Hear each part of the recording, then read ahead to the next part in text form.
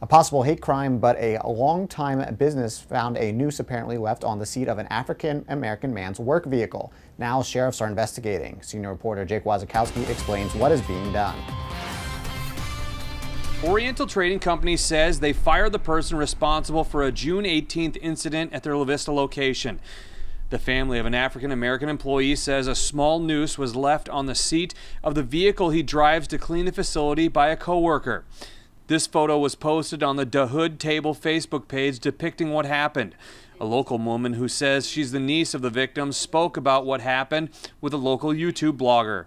It's not a very big one, but it is a noose all the same. It still means the same thing. It doesn't matter the size, it's the threat that's implied by it. The Sarpy County Sheriff's Office is now investigating the situation and working to track down a suspect. It's being talked about at the Culture House, a place where people gather, in part to support equality. Yeah, it was definitely a hate crime, an act of domestic terrorism. You wanted someone to be in fear for their life. We know what lynching means in this country to black people. It was purposeful, it was intentional. It's an old fear tactic, but the thing is, I think we're in a new paradigm regarding thought. Oriental Trading President and CEO Steve Mendlick said, quote, "We are saddened and angry that a member of our Oriental Trading family was recently targeted in a racial incident. We absolutely do not tolerate hate or racism in our company.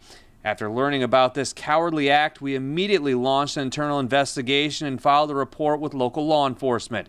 Some say it's time to teach all employees there's no place for racism." You know, immediately having some kind of training for racial sensitivity is important. I think having, you know, a talk exclusively with the black people that work there is something that's important too.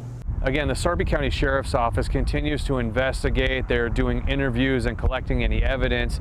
They say it could be considered a terroristic threat and possibly have a hate crime enhancement, but any final decisions on whether charges will be filed or not will be up to the Sarpy County Attorney's Office.